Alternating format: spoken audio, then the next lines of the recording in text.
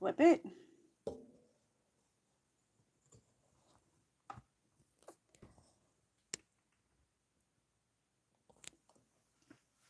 Has that cough? Wonderful. Hello. I see Kate's on there already. Oops, let me. You know how you think you have everything set up and then you push the go live button and it's like, switch your stream because you're not where you need to be. I had it all flipped. It is what it is. Okay, I think I have everything going. Let's see. Kate says, hi, Lori. Hi, Kate. Ooh, spaghetti squash. I didn't actually grow spaghetti squash this year. I didn't grow squash this year. I probably should have. I love spaghetti squash. It's one of my faves. Alrighty. I think I have everything set.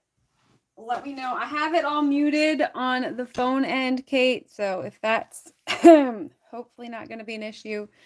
I have my coffee. This is 40 ounces. Okay, I have 32 ounces under the belt already today. I'm probably not going to be able to drink a whole lot, or I'm going to have to leave you all and, do stuff. So I did card class last night live in person at my studio here in Minnesota. And so today I'm going to share with you, basically what we did. So my mock-ups and then what we did last night. So this was my mock-up. Of course, I was not happy with how my letter placement, and of course, so we fixed it on the new one. And of course I had to switch up my bird colors because God forbid we do the same one over again, right? I will probably go back to blue today, and then we did this one. So this is kind of a twofer card. It ends up being one cut for my background piece for the one, and then using that negative for my focal point on the other one. We even did envelopes last night. That was unplanned, but everything was there, so it was good to roll. So for this one, I am using winter birds. I might be bringing in one of the birds from Flappy Holidays as well, but any of the birds from that set would work. You could definitely just take the card design on this one and use it as something else. So my flat lay tray. I usually end up, when I cut these, I cut probably a dozen because I plan on using I have room for 6 at my table for class. And then I usually send 2 or 3 to my nanny for her card group. And then I will sell whatever's left on my Etsy shop if Etsy lets me load it. So for anything that is like, even Christmas cards, like when I might end up taking these out and just doing them as my Christmas cards, part of my Christmas cards for this year. So you're cutting in multiples. And so to do that, I take my dies that I want. I glue everything, or not glue, I tape everything down and in. So I just have to put it on top of the piece of paper, run it through. And then for this one, you get 2 for 1 because you're doing, and I do this a lot for classes just because it cuts down on my prep time a teeny tiny bit, but it cuts down on my prep time. And you end up getting your positive and your negative, or your positive and your negative, however you want to look at that one. Let me see. What did I do for these ones? So these ones, because I'm going to do a shaker on this piece here, I did go in already and use, it's called Couture Creations. I want to say it's a little over. I wish it was the other way. I wish it was 4 wide, but I think this one's like 5 1/4 wide, maybe. Let me measure. Let's see. 0 line. So this one's just under 5. Yeah, I wish it was either 5 wide or 4 1/4 wide. Like, pick a lane, 1/2 inch. But by putting this on before I actually ran anything through the die cut machine, these ones are already going to have adhesive on them. This one doesn't, but the rest of them are going to have adhesive on the back, and it makes adding that acetate later on a lot easier. At least for class, it does. So we're also going to talk about embossing folders. So last night, Kate's going to laugh because I I was prepped, right? Like I had everything done, ready. I had pulled my embossing folders beforehand and I set it off to a place I was not going to lose it. And then I couldn't find it. It's what happens. But I did find it right before class started. So at least, you know, we have that. So I ended up using this one, which is, let me see if I can find it. The 664249, I do believe it's a Tim Holtz one. It's a 3D texture fade. I liked it because it kind of looks like a snowflake. It's not necessarily a snowflake, but it kind of has that vibe. And I liked the look it gave on my cardstock. And there everything drops. But you don't need that one to do this one. I also brought in, I found this one after the fact. So this one is a 3D and Textured Impressions by Karen Breen. I picked this one up. I picked both of them up actually at Hobby Lobby when they still carried that stuff on super clearance. I think I paid like $2 or $3 for each. I think I paid $1.50 for the Tim Holtz one and maybe $2 for this one. And so this one's just a smaller print, snowflake wise. It has, I did my card with this one last night. I kind of almost like the big swirlies better. It just has more, I don't know, a fuller texture. But this one would work. Anything that has like a swirly wind blowing look. I pulled out this one because I think this one would be cool with that snowflake on top. Either side. It kind of reminds me of cracked ice, and I think this one in blue would be pretty. I might use this one today instead of the other one. You know me. I like to switch things up. I can't ever make anything the same twice. It's just not how I roll.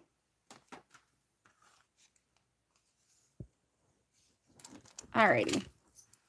I think I have everything else rip-roaring and ready to roll. I also did die cut and color, or I'll die cut out a couple of extras.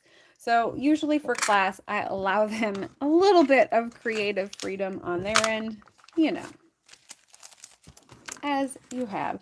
I liked it. And this one is just a plain Cuttlebug embossing folder. So it's not the 3D one, but that would work too. Anything that kind of has that snowflake vibe, swirling snow vibe.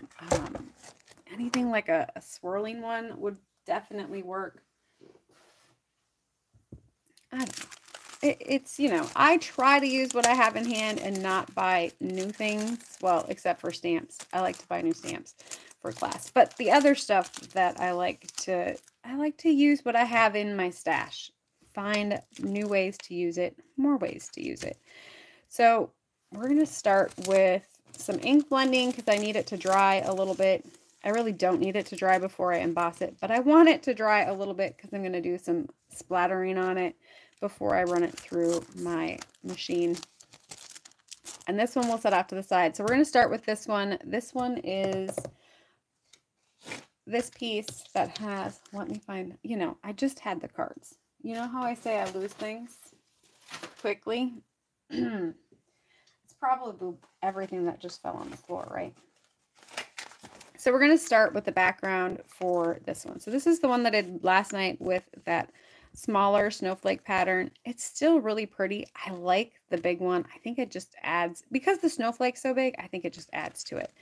That's, you know, but, and if you don't have the snowflake, a circle there would work fine as well. Any kind of aperture that would allow, hello Marie, anything that would allow, you know, a focal point. I just thought the snowflake was neat as a focal point. You wouldn't have to have this snowflake. If you have the other snowflake from Lawn Fawn, I don't have it die cut out. You could also include it with that cut out middle part. It would be a gorgeous one, you know, to add as your focal point. I just did it in this way because it was easier for me. So to start with this one I did in Distress inks. So either Distress Prize Ribbon, just because these are the colors that I went with my papers, I kind of tried to go with either Blueprint Sketch, Prize Ribbon. I have both the Distress and the Oxide. They all looked beautiful last night. We each did a different one and it worked well. Because when I did my original, I had started with whichever one of the two is darker. Prize Ribbon maybe, or I don't remember. I started with the one and then I put in the other one. You really couldn't tell by the time we added the snowflake on it. So I think I'm going to go with Prize Ribbon today. And for this one, because my snowflake is going to sit here, I start my ink blending in the middle. If I get a big blotch, it's not really going to matter. And then I'm just going to blend it out to my sides. And this one, that embossing folder really hides a lot. So I have 3 of them that showed up last night to class, and none of them are well versed in blending or any of those like stenciling. They all did a wonderful job. It all turned out beautiful. It was, it was blotchy. They were worried because it was blotchy, and I didn't give them good Strathmore Bristol Smooth paper to ink blend on because I wasn't worried about it being blotchy and inky. So I usually only use that if I'm going for a really nice smooth blend. I like to use cheaper paper for when I don't care if it's blotchy and or it's not as big of a deal to me to use that kind of paper. So I just want to make it blue. I'm not too worried about it. Kind of doing a stronger hand in the middle where the snowflake is going to sit. Not that you're even going to see that. It's one of those things. And then we're going to bring in my splat box here. I bought a plastic dish tote from the Dollar Tree. And that's what I use. It's been washed. You can't really tell. It got heavily splattered last night. But yeah, it works well for $1, and if it breaks, I guess it breaks, but I'm stained. I'm not worried about it. So for this one, we're just going to do a spray of water to kind of give that distress ink time to move around, give it a little bit of texture and all the things. And then I'm coming in with a mica, I guess. I used Brutus Monroe's Aqua Pigments in Blue Frost. I think I went with this one. For this time, you could definitely use Distress Mica Spray Stains, Pearlescent Watercolors. I'm trying to think of other, what are the other ones? I can't think of them right now. The pearls. Is that what they're called? The Perfect Pearls with some water. I think Lawn Fawn has, what's theirs called? Stardust Stickles? Is that what it's? No, it's Stardust. I don't know. Whatever. Anything that has that little sheen to it and or mica shine. I'm going heavy with my splatters this morning. Last night was finer. I think I just did them off the side, so they were a lot finer on the splatter. But we're just going to let this sit and dry.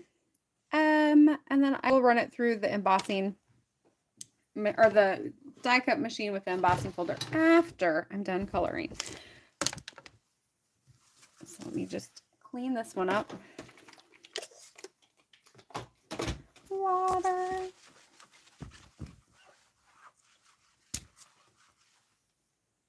So for class, I already have everything die cut out. It just makes life easier when I don't have to sit there with the die cut machine after or while they're trying to do their things. And so it makes my life a little bit easier. Let's see, we'll set those ones off to the side. I will probably lose these because I don't have them in a container. We all know how I work. Great. Okay. I think this one has all of my pieces. I'm going to put them on a double or a full sticky note piece to help hold them down to color. I usually like to stick each one down individually, color it, and then move it, but I will try to behave today and just stick them all down and go from that end of things. Alrighty, and then my little pieces here, I'll probably come in with those later. I did stamp those in Crunchy Leaf from Lawn Fawn. I only have the 6x6 in that, but I wanted them to be brown just so they didn't, I don't know, because they're twigs, and yeah. And then my two branches here. I did do a color guide. I will take a picture of this one and I will throw it up on my blog, probably in the coordinating post that will link to this video. I have to get that done today, maybe. But otherwise it will also be on my Oohoo marker blends page. So I kind of did it on, what did I use? I ended up using Hammer Mill smooth paper to see how it blended on. I wasn't impressed. So for the most part, I numbered my markers for class. So 1, 2, 3, and 4. So kind of giving them ideas of how to color them. And a lot of them just went with one color, or I just went with 2 colors last night to make life a lot easier. So I'll probably just do 2 colors today. I'll probably stick to a 2 and 3 for the most of them, maybe doing a 1, 2, 3 here and there. But for the most part, we'll try to keep it fairly simple today. So, and I did put my colors in both the old style, because I've been using my old ones because I'm trying to use them up before I break into all of my new ones. It's not working very well for me, but you know, you get what you get, right? Let's see. Did I do number 12? I'm trying to think what my reds were. Red was number 15 or 14. Let's see, 14 and 15. So I'll just start with those, and then I'll pull in the gray. For my gray, I did a warm gray 160, which would probably be equivalent to a Copics W1 in color-wise. I'm trying to think what my reds would be. My reds would probably be, I don't know what the true reds are for Copics. I wish I could tell you better on that one. Let's see. I have a clipboard with my Copics on it. Can I find it? No. All right. I guess it is what it is. So I'm trying to think what the reds. Kate, do you know what the reds would be? That one's not giving me any of the commentary, so I can't see any comments. I don't know if it's just being funny or I don't know. I saw on my phone Marie pop in, and that was all I've seen. So my computer is not giving me comments today. It is what it is. So I will start, and you know, so anything new, fun, and exciting. It's cold. Not a fan. My youngest says, next week it's supposed to be 60, Mom. That's what he told me last week too. He lies, I'm telling you. All lies. And yes, when I put my birds on my mock-up sheet, I did not stamp this one. I stamped the other one that I didn't end up actually using. And I didn't even realize it until after I was done coloring. And I'm like, wait a minute, that's not the bird that I used for this one. And yeah, it is what it is, right? So yes, I did get to the garden this week, and I did dig up potatoes and carrots. And so I planted purple carrots last spring. And so it did freeze. It got, you know, we had probably frost in the first little bit, and then it warmed up enough that it kind of came out. And so the boys were like, Mom, you got purple carrots. And I think they knew that I had purple carrots, as in I had purple carrots because I did them last year that way. And so my husband was like, well, they're purple because they froze. And I'm like looking at him funny. I'm like, what? And he's like, well, yeah, your carrots turn purple because they froze. And I'm like, no, my carrots turn purple because that's what I planted. And he's like, oh, you and your colored vegetables. Because I made him grab a purple onion for me the other night. I made homemade guac. And he was like, I'm like, grab me a purple onion. And he comes back with a yellow onion. And I'm like, no, a purple onion, not a yellow onion. He's like, what's the difference? I'm like, I don't know. It looks pretty. It's purple, team purple. So I go in with my darkest shade. I'm going to use 2 colors to just kind of simplify it today.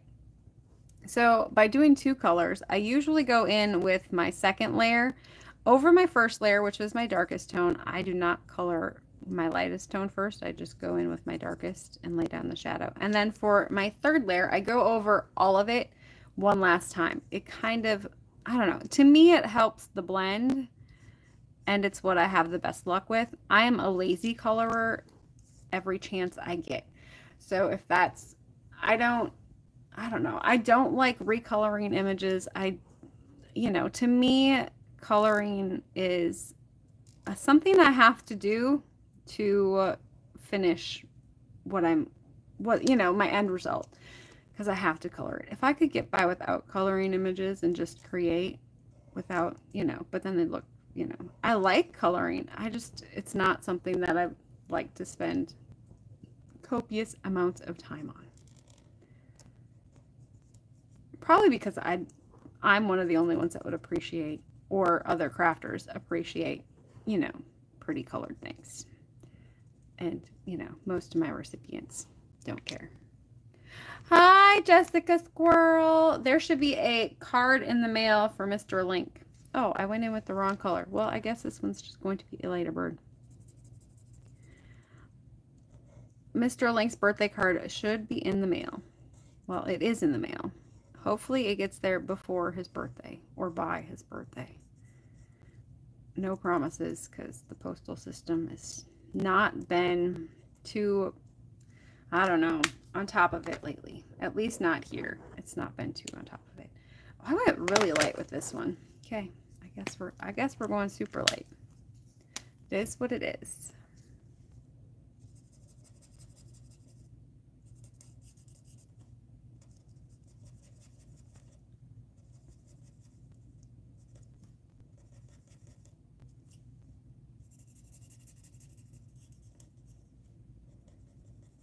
So we tested cows this morning.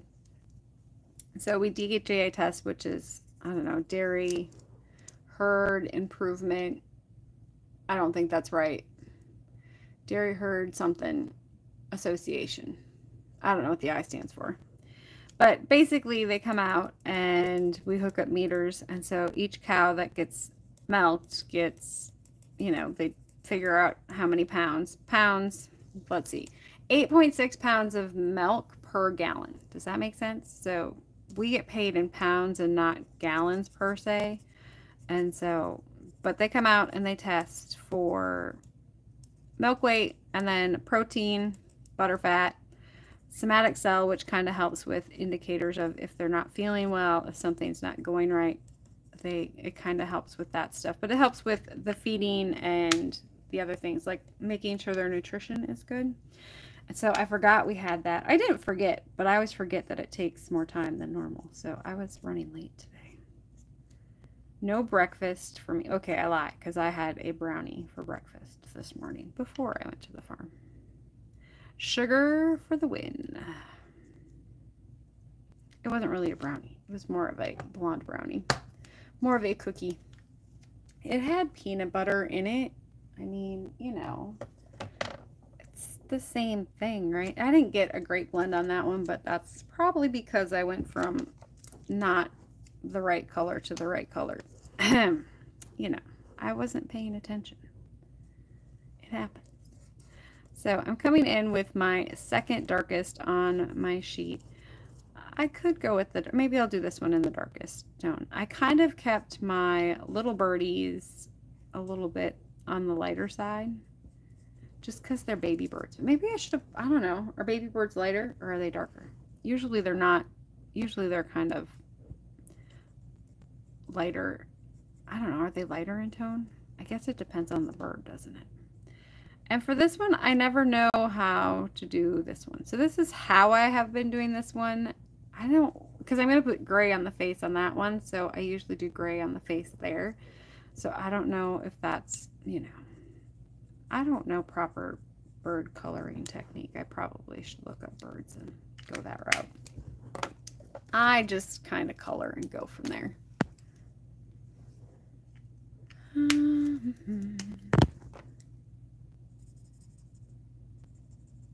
Football is done for the year.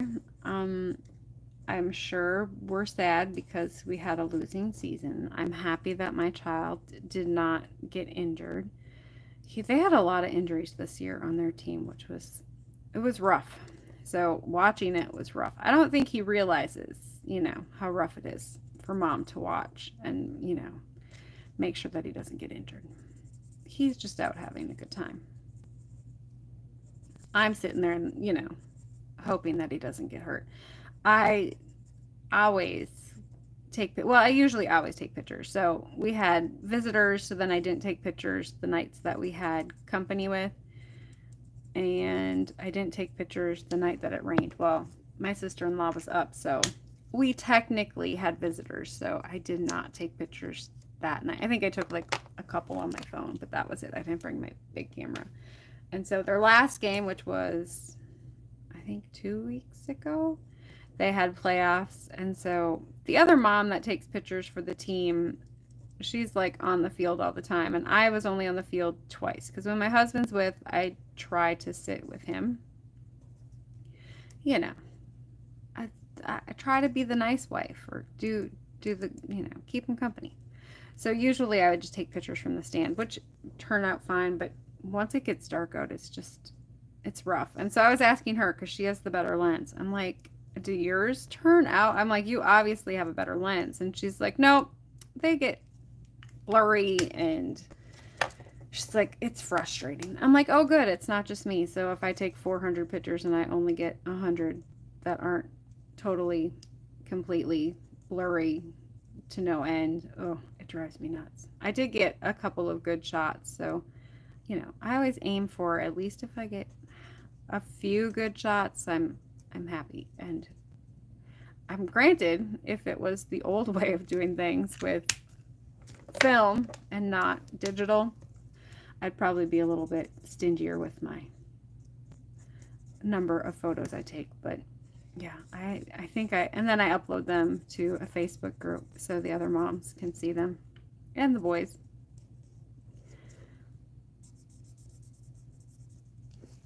I like action shots. They're kind of fun to do. Let's see. Most of those are done. I just have my little ones to do. I think I did 2 and 3 on this one, and I did 3 and 4 on that one. I kind of like it a little bit lighter, I think. I could also do some gray on it and kind of blend in the gray. Should we blend in some gray on this one? Let's do the underside gray on him and see how he turns out. I'm up for trying new things. And we'll go this way. I'm going to do a little bit of tip to tip to try to get an okay blend with my blue and my gray, as I can't touch tip to tip because I can't stand over the top. It is what it is, right?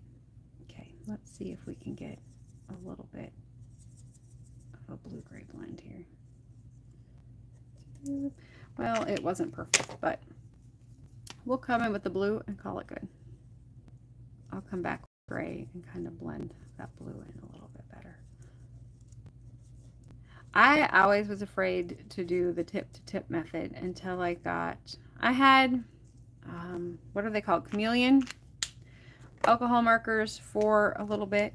My cousin was like, you need to get these. And so I picked up, I don't know, it was like an 18 or 20, whatever they had for their pack.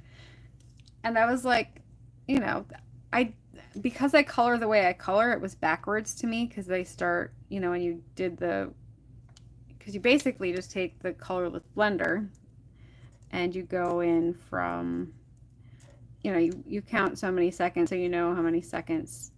It took me a while to get used to them, but once I did, it wasn't too bad. But you kind of do it lightest to darkest, and it was the opposite way that I colored.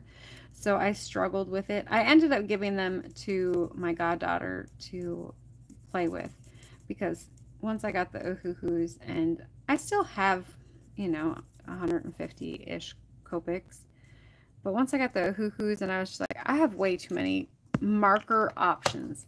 I don't need any more. So I ended up giving them up, but it helped me to, when I was learning to play with them, I did a lot of tip to tip with the colors, and I wasn't too worried about my, shall I say, my ink or my marker, I don't know, my alcohol kind of ruining the other tip, because I was okay with giving, you know, I was okay with getting rid of them. And so I did a lot. I learned a lot when it comes to blending colors to colors, not in this, like blues and purples and greens and blues and that kind of way. Like, I don't know. It just, sometimes it's good to get a cheap marker just to play with and not be afraid to ruin it. Because I wouldn't do that with my Copics. They were way too expensive to try that on. So I'm less leery now on blending my marker ink colors together than I used to be, tip to tip wise. I mean, I would be okay with doing like the blue to the blue to get a good enough blend in there, but when it came to doing anything like blue to green or blue to purple, oh no. I was scared.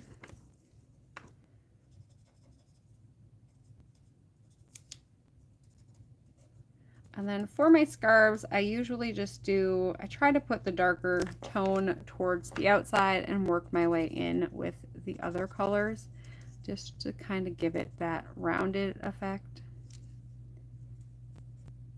I don't follow any rules because that would mean I'd have to know what the rules were, and I don't like rules.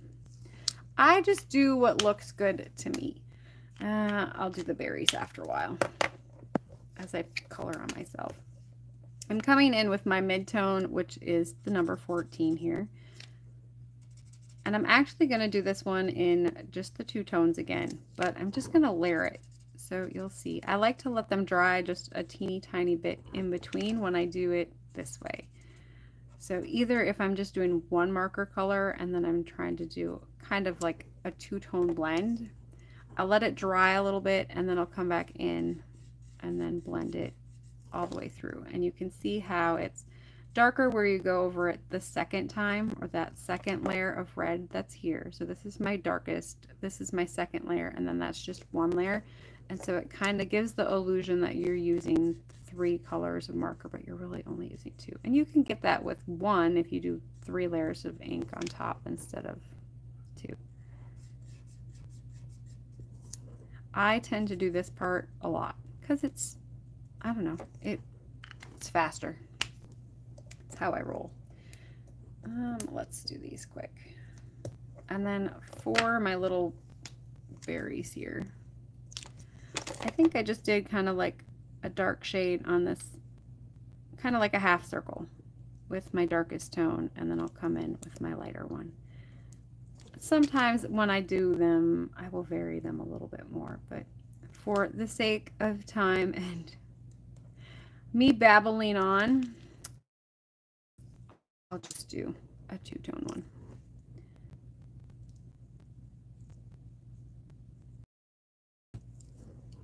And you can do them flat. It's not, I don't know. I don't think it's a huge deal because they're such a small image that it's not that big of a, you know, if you do it just a solid. I think last night I just did a solid. I actually ended up doing that light blue shade on, I think I did that light blue. I might have even gone in with a blue gray on my berries last night because I made my birds red and I was like, oh, that's a lot of red. It probably would have been fine to go with red. So for my beak, you can do yellow or orange. I think I did yellow. I might have done orange. I'm going to go yellow. I don't know. And I really just did 1 layer of color on them. They're little. You can go back in with another layer on the underside of the beak if you want. I don't think I noticed much. I mean, I did it, but I just didn't feel it was enough of a color variation. I could have gone in with a darker tone underneath, but for the most part, that's all I did for that one. Let's go in with some browns. I think, here we go. So for my browns, I'm using a 98 and a 95 for my branch, which are super dark colors. And then for my bird nest, I did 132 and 104. So 104 is my darker of the 2 tones. We'll start with the bird nest. And so for that one, I just laid the darker tone on the outside. And then I just traced all those little detailed lines. Not that you have to. I don't think it's really one way or the other, you know. It just gives it, to me, it gives it just a teeny tiny bit of texture, and that's kind of what I was going for. And then if you want to darken up the outside, go over it again with a second layer. And that'll start to give you that darker tone. And then I just take my 132 and kind of, and yes, I will use the broad tip just because it's a fairly easy color and it just makes life faster. I've gotten pretty good at the broad tip on my markers because I like to be lazy or fast. I don't like taking too much time. All right, so for my branches, I just kind of went with the darkest shade on the underside. And I think for this one, I kind of did, I just followed those lines that are already in the stamp. You could definitely go dark on top and bottom for both of these. And it might give it a little bit more of a rounded look. Well, they're both on separate cards. I can do that here. Let's go this way. And then I'm going to run these in. And you can either choose to add those lines in after the fact or before, depending upon your brown tones, I think. And then for this one,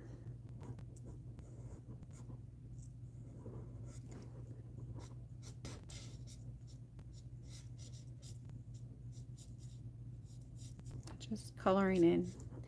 I still have tape on there again. I did it last night too. It's like it's not.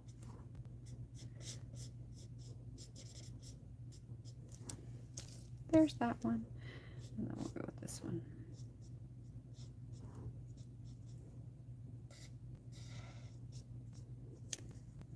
Let's see. All right, so I have all of my images colored. These are for both cards. So last night we did it like, they were like, that's a lot of images for one card. I'm like, it's for both cards. So it wasn't too horrible bad.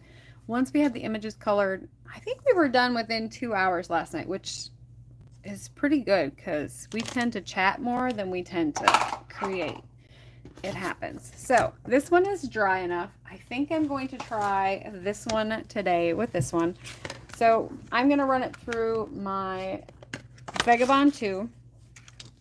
I have it all set up onto the side. I can't actually show you, so you're going to hear it. You're not going to see it.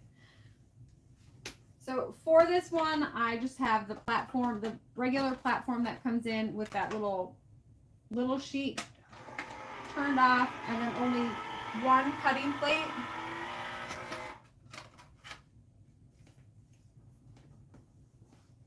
So just one cutting plate, and then I only ran it through once. And of course I did it backwards again. I don't know how I keep doing it that way. Oh, this one is upside this way. So I don't know if you can see it. It's got some, I don't know, cracked eye texture. Maybe I would have liked that side better. It's fine. All right, so for this one, so we're basically doing this layout, and we're just gonna add to that layout again. Let me find my pieces. Oh, they're over here off to the side, right where I am. So for this one, because I have that adhesive sheet on here already, I should be able to just peel it up like a sticker. I said I like to make my life a little bit easier. So peeling that one up like a sticker should work well.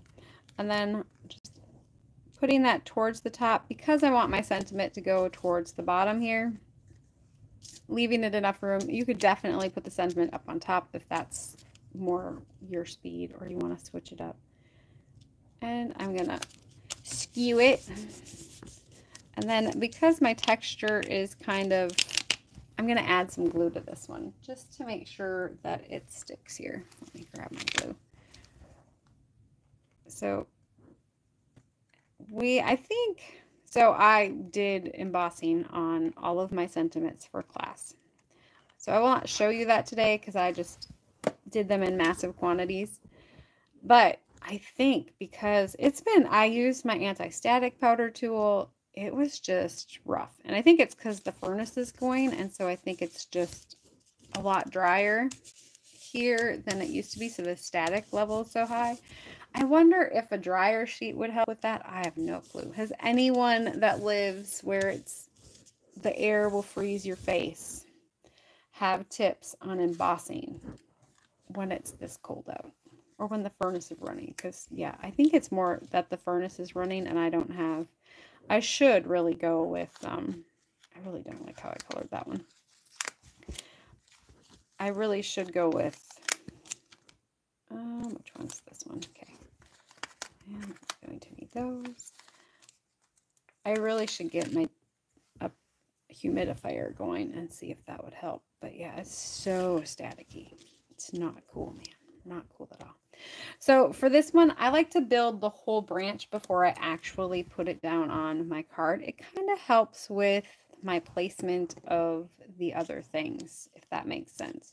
You can definitely eyeball it and go, and usually I will cut off, you know, the overhang here for class. I didn't because I was trying to save myself some time and not be too picky. I like to be picky. So I'm going to pop him in there. And I really am just going to kind of go with what I had for my layout on the branches and things. I was picking, my aunt was here last night and was like, because she does floral, she'll do floral arrangements. And I'm like, Nita, why? Why can I do floral arrangements with real flowers, but with paper stuff, I struggle. And I think it has to do with the tucking things in. Like in a floral arrangement, you can tuck things in and, you know, see where it needs, because it's 3D. I think it has to do with that 3D issue. So for these, I like to do some of them on top and some of them on the bottom. It's about as 3D as you can get. And I think that's part of it, is making sure that you have multiple layers in there and adding in that, you know, that respect. I don't know. Let's see. I don't want this one all the way up there. So go there. And then we're going to tuck this one back behind again. Back here. Let's see.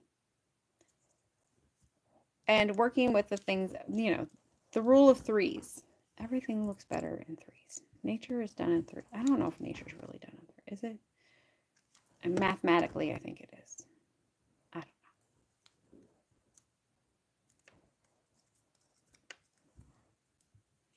know.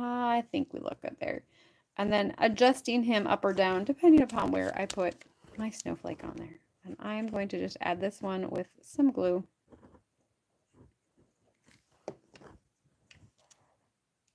And then I'm going to pop that down. So pretty simple on that one. And then this bird, we're just going to put down with some glue. And then the other one, I want to just pop that one up just a teeny tiny bit, just to give it a little bit of bounce. You could definitely skip this step if you want to.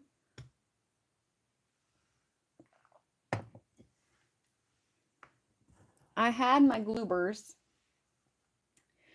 See, I lost it already. It was sitting on top of there. Here we go. I have a little dish on my desk of either scrap, you know, those or scraps, because, you know, I like to use scraps up. And this way they're readily available all in one place, if I can find it.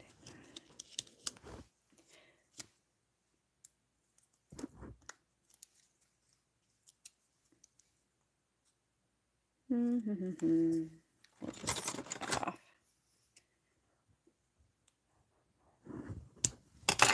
If I don't put any on the wings, I can kind of fluff them a little bit. I don't know, is it fluff? I can flap them. We'll say that. So I can flap these a little bit if I don't glue them down. And then it gives it just that little bit of extra. And then we're just going to pop that onto a white card base. I've been using top fold card bases. I ended up buying a ream of heavy cardstock and taking it to our local. Oh, look, I got red on it. Flip. I took it to our local newspaper, a small town, and so they cut it for me. I know you can take it to Staples and they will cut it for you, but I've heard horror stories, and so I trust the local small town one more so than I do Staples. But I know you can take it to Staples and they will do that as well for, I think it's like $3 to $5. I pay the newspaper $5 to do mine because they're like, oh, we don't normally do this. I'm like, I'll give you $5. It saves me like lots of time. But you can also just cut them yourself. I always have issues with that one. Now to do the seasoned sweetings. I actually do. Hey, look, I lost it again. Go figure. Don't mind me while I look for the thing that I just had in my hand. I even had an extra one laid out. Where did I go with my tray? Here we go. It's where you said it. Silly child. Okay, I'm not going to use that one either because obviously I have dropitis. So I usually, for these, either you can cut out, I usually stamp it, emboss it, and then, oh, I cut it too wide. I stamp it, emboss it, and then I cut it out with the die cut. Just because when I do them in mass quantities, it seems to be easier. If I'm doing them in class, then I will cut everything, and then I have I don't know what you would call it. I have a template that they pop into. So I cut all of my most used banner sentiment strips into a piece of cardstock, and then I bought like the cheap off-brand of the Cricut 12 by 12 mat and cut them down to fit inside the Misty, and so that piece of paper sits right on top of there, and then they will just stick in there, and it makes life easier for if you're doing a bunch of them all at once, or even just one, because you can die cut it, put it on there, put your sentiment, line it up in the little slot, put your piece of paper in there. So if you're doing multiples, that works. So I did pop up that one. It didn't need to be popped up, but I like the added pop on that one. So that is card number 1. So in red, I did these in like a bluish gray. I might have to go back in there today with a little bit darker blue gray to kind of make them pop a little bit more. I just used what I had with me at the table last night, and that's what was in my travel satchel. So there is card 1. So now on to card 2, which shouldn't be too horrible because we did parts of it. Well, we did the coloring, and the coloring always seems to be the most time consuming. I forgot to grab my stencil. Give me 2 seconds. I washed them last night. It never happens.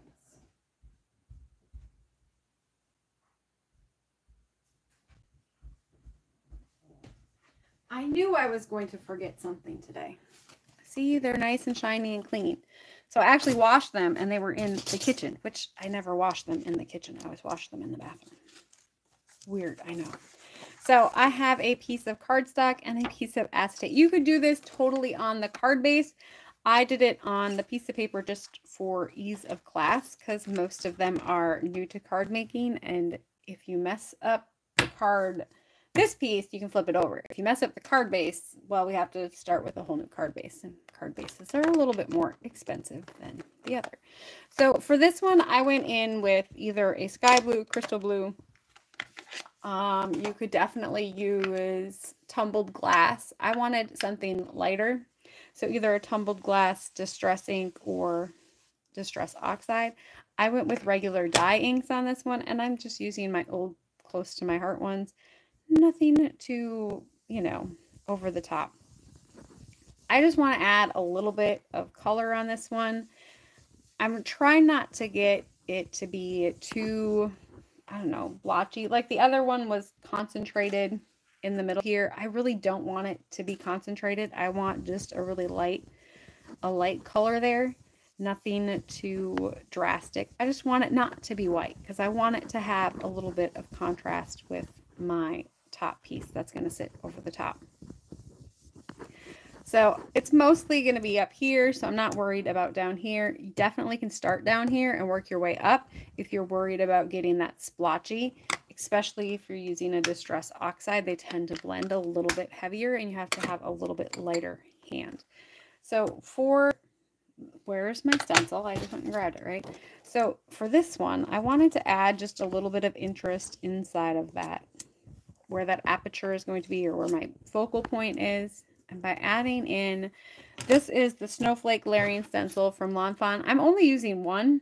If you have a stencil or a snowflake die cut, cut it out of either like Avery removable adhesive and use it that way. Last night we just used the ink that was left on our blending brush. I'm probably going to do the same thing today. The other thing you could do is come in with a darker shade of a dye ink. So I think for my original one, I used the Sapphire. I'm just going to use what's on my blending brush. I'm not too overly concerned with it. It's going to be a darker blue than that really light sky blue.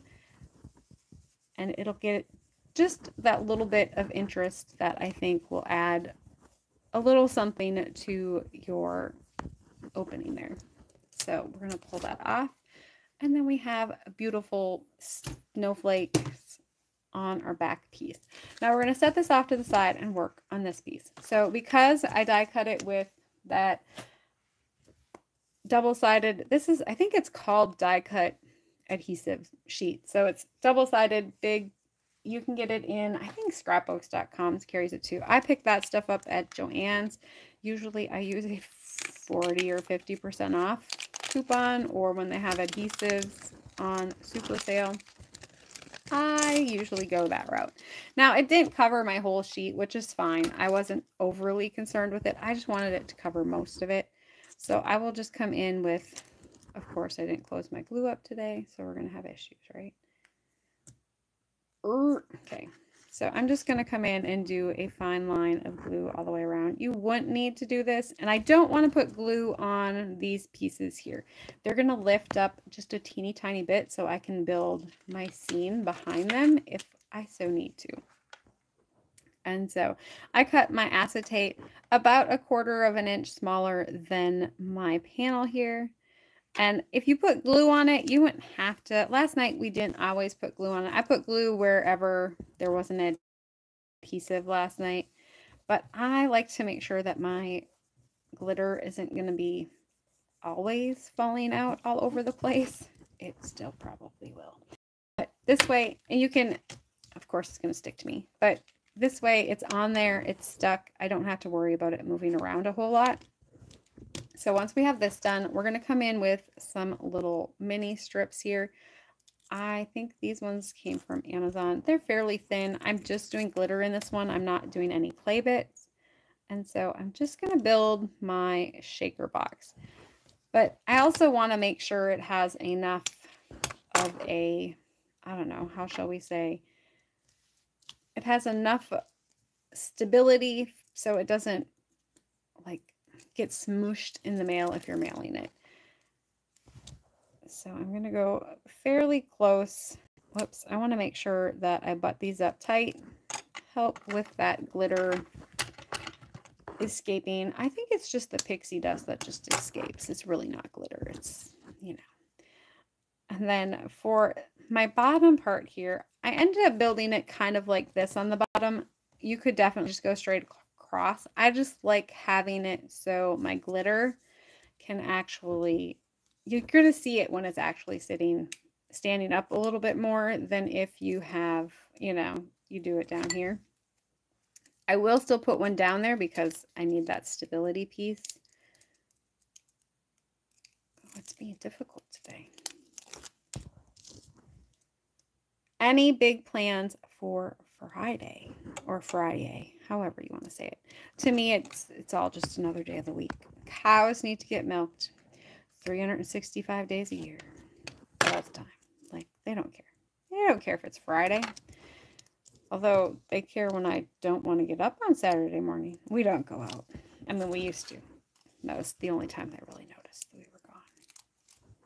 So I'm going to come in with this one. I'm going to butt it up right away. And then try to make sure that I'm closing that piece up before I snip it. And then this leftover piece I'm just going to throw on the bottom here to kind of help seal things up. Now, when I do a shaker, I like to remove all of the adhesive before I add the glitter. If I put the glitter in here. If I do the glitter, last night I put the glitter on in here for mine, and then for everyone else's, I'm like, let's do it the other way, because sometimes it's easier to do it the other way. I don't know. It's about a horse a piece, I think. But for me, if I'm going to do the shaker bits inside my window right away, I like to remove all of my adhesive before I actually have anything in there, because I tend to bump things around and then I get glitter on those and it just doesn't work very well. It's a hot mess. Welcome to my world, the hot mess. Laura lives a boring life. Yes, I do too. Like, I think Kate and I might do a surprise. Well, not so much a surprise. We might do a live tomorrow. We haven't decided yet. I'm still talking her into it. It's always fun. We'll do crafty chat. But I'm like, we can do a live. It's all good. Let's see. Glitter pieces. I have all my glittery things. I like to do, where's my other glitter thing? It's on the tray yet. Okay. I have a designated scooper for shaker filling. It's what I do. I can't even tell you where this one came from. It measures 1.25 cc's. I'm sure it was for medicine of some sort, or for, it probably came from my matcha thing, probably.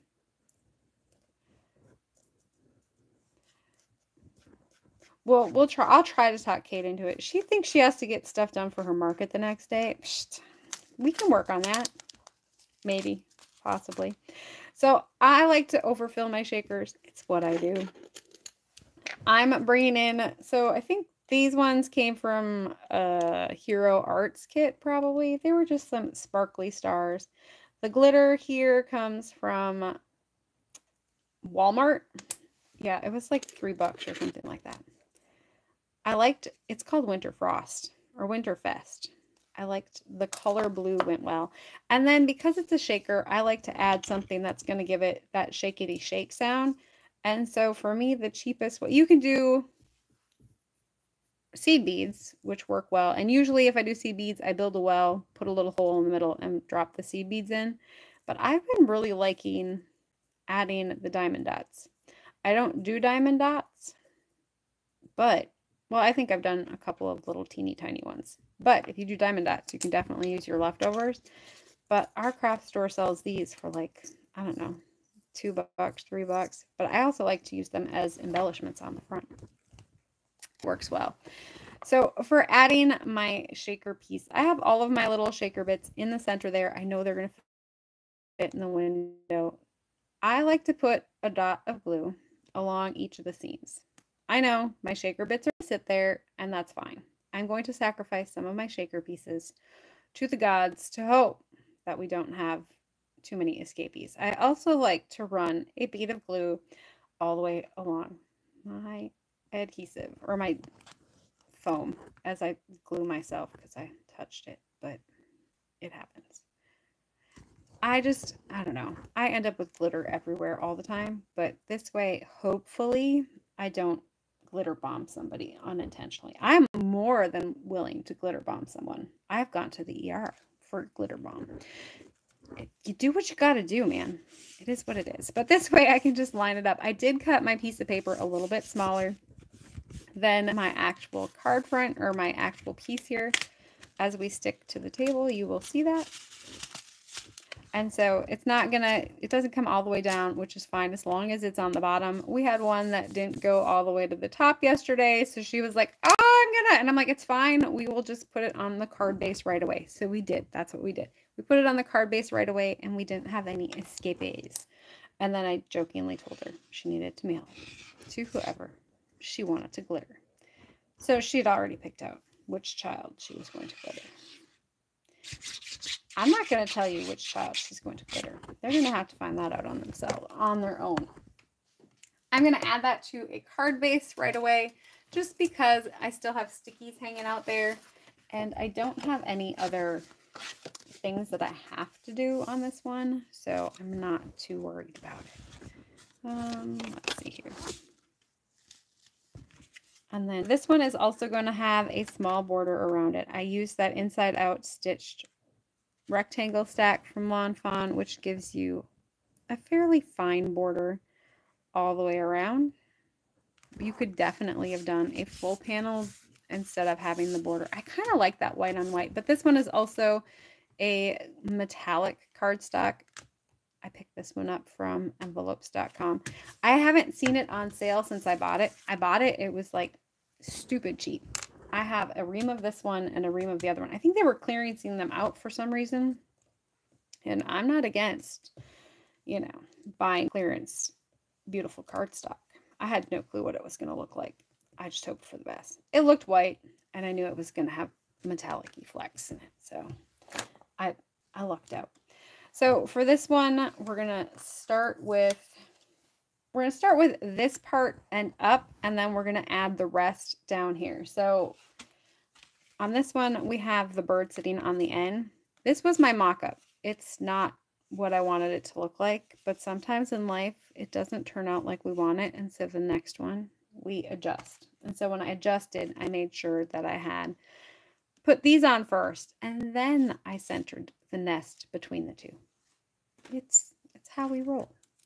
So for this one, I'm going to come in, I'm actually going to trim off just a little bit here because I don't want it all the way over. I just want it part way. And I'm just going to add this with some liquid adhesive. You can definitely use double-sided tape if that's your method of adding things. And because I didn't glue this piece down, it should lift up just enough for me to kind of sneak that under there. And then I can lay that down. I'll press it down. I don't want to put too much glue on it because I don't want it to ooze out onto that plastic or acrylic. Transparent. I use transparency, so on the transparency. That one's gonna go there. I need my baby bird. And look, I lost the rest of my pieces. Go figure. I lost the nest. How did I lose the nest? Anyone see the nest? I don't see it on there either. Okay, let's see. It's probably on the floor in Never Never Land. It was by my sleeve. Go figure. So for this one, because I didn't do a whole lot, I didn't actually add any greenery to this one. You definitely could add greenery to this one. We did last night. I'm going to, let's put this one over here. Did I not? I didn't put any adhesive on it. Okay, let's try that one more time. We're going to set that on there. Put him down. We're going to put him down. No, we're going to place him down. We're not supposed to put people down. That's not nice. I put glue on him. We're probably not going to fluff his wings. Go here with it. And then I'm going to wait with the last bird until I have my sentiment done. So for this one, I did from our flock, but we're going to cut off the flock to yours. So I'm going to cut off the flock as close as I can to the flock. Of course, last night we had some other words that we could have used in there. From our flocking nest to yours, which I thought was adorable. But I didn't print any that said from our flocking, so I'm going to have to do that at some point in time. I have family to send this to. You know, they'd understand. And then because I want to kind of make sure that my spacing is the same, I'm going to cut it off on the other end so it's about the same as this one. It'll make, even if my nest isn't end up being centered, it'll look, my sentiment will look centered, I think. Does that make sense? And 1, 2, 3, 4. I think here's about where the other one is. If you count up on the dashes, 1, 2, 3. I do not line up things great. This one ended up being crooked. It's fine. So for this one, to make this centered, which worked really well last night to figure out our spacing, we added the end first, drop-itis and all. So I'm going to butt the end up to the end of the blue on this one. And then drop that in. Clean up my glue mess. Wipe it on my pants. Don't worry, I still have my barn pants on. I put a pretty shirt on for you, but I still probably smell. I was running late today. It's all good.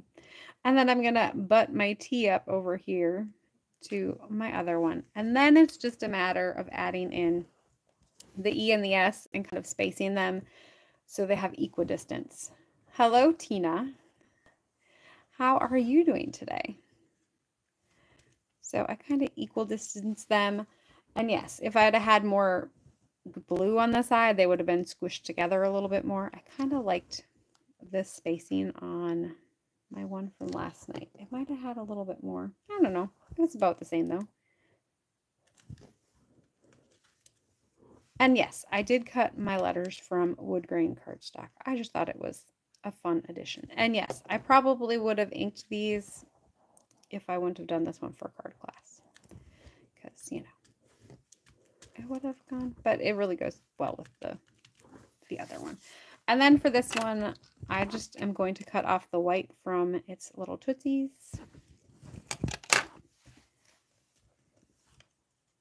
And then we'll just place that on top of the end. This one is actually going to send very well just because even though it's a shaker, it's a fairly flat shaker. I didn't do over the top with my spacing on it. So it's fairly thin overall. And so I'm going to put everything down again. And then, of course, shake. So I love the fact that we could get 2 cards out of that one plate cut.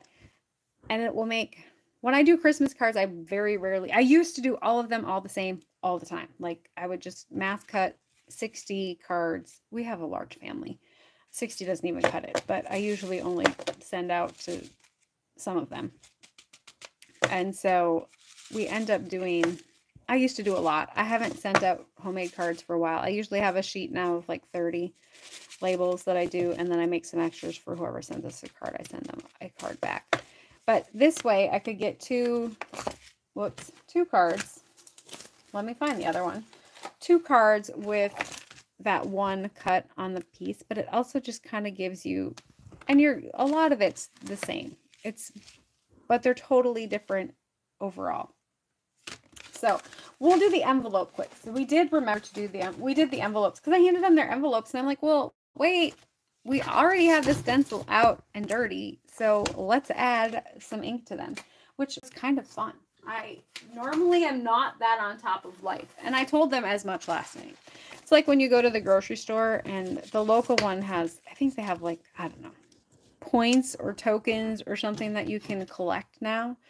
And she's like, well, do you collect the coupon stamp ticket things for your free item? And you have to spend like, I'm sure it's easy now because groceries are expensive, but I don't go there that often. And she's like, well, do you collect the coupon things? And I looked at her and I said, I'm just not that put together. I'm not that organized. And I'm like, I said, I don't have my life that well together. And she just looked at me and laughed. And I'm like, I'm not lying. It's just, yeah, I just don't have time to like remember all the things all the time. It's like it was one of those things that I'm like, I probably won't be back in time to get the free item before that promotion ends anyways. So I just want to bring in this so I can do. So my aunt did the back flap. And so I'm sorry if this offends, but I'm like, well, so I had just done the front and she had done the back flap and I'm like, oh, that's cute. And then someone's like, well, I said, well, you can do the back flap I said, you can do the tramp stamp. I said, Nita gave her envelope a tramp stamp because, you know, it's on the back. So I wanted a tramp stamp. So then they were picking on each other about, you know, taking the stencil and giving themselves some stenciled snowflakes on the low of their back. Yeah, I'm naughty. I know. It is what it is. But so it's a simple added addition to finish up your card envelope. So I have a few. I'm going to close out today. I'll probably do a few more to go with the ones that I have done. Yeah, see, yeah. Well, it helped that I had my aunt here and she's, you know, got the same sense of humor as I do. So it's all good. And yes, I just tried to make sure that I didn't put like here, if I'm going to do an address label, it doesn't matter. You can definitely do that front, but I try to leave, you know, because your stamp's going to go there, but kind of leaving some white space so it's not totally over the top. But look, I already have 6 Christmas cards done. It's all good. At some point in time, I might actually get them. I made Halloween cards. How many Halloween cards did you get sent out, Jamie Marie? 0.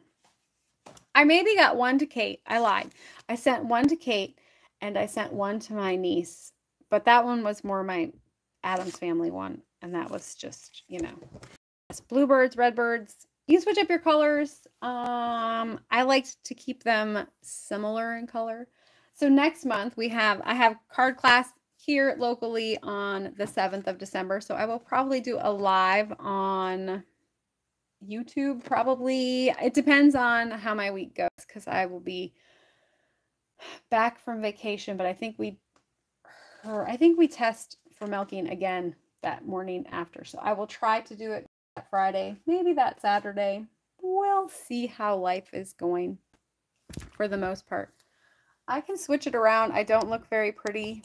It's called getting up at 3:45 in the morning. I didn't go to bed last night until like 11:30.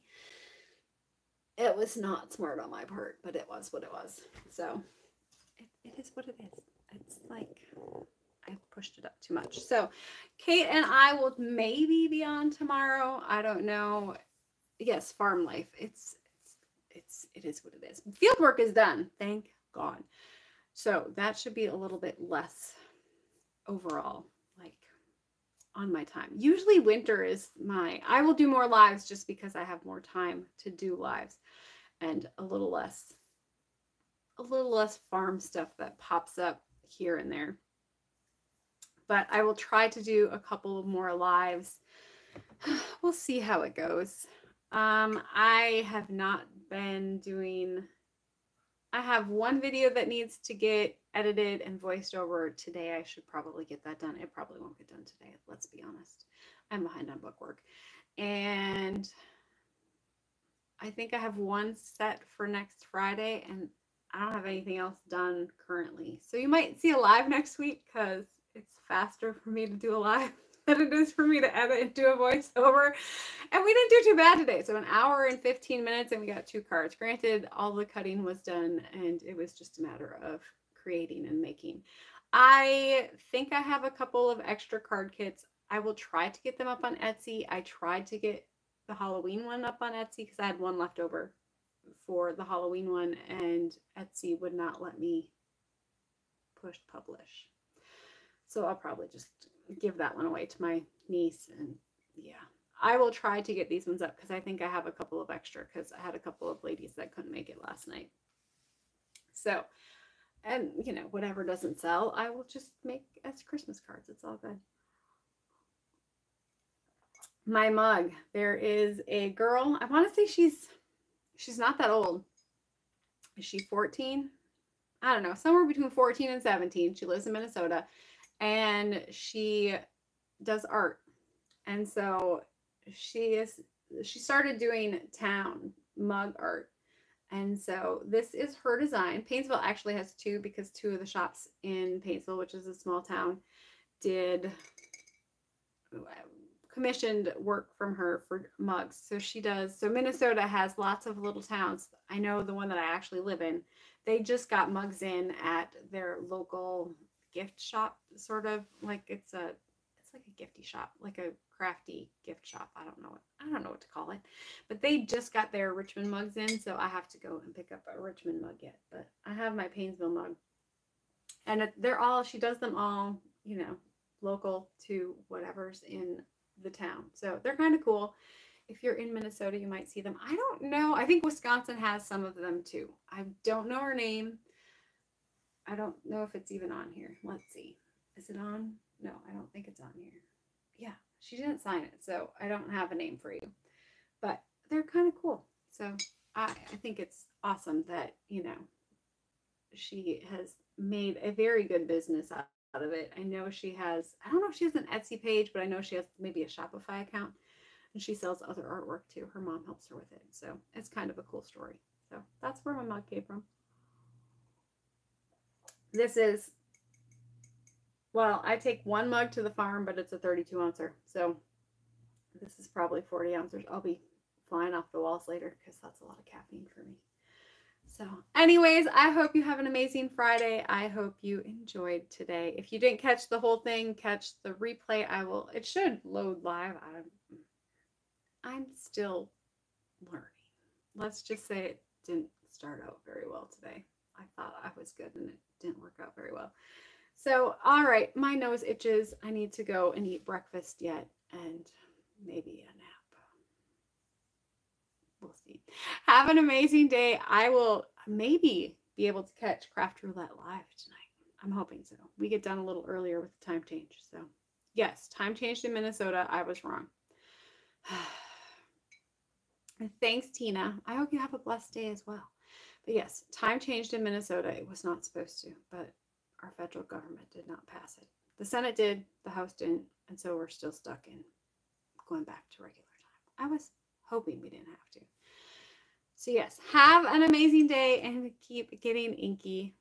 I tell you to behave, but I don't plan on behaving for the day. So bye.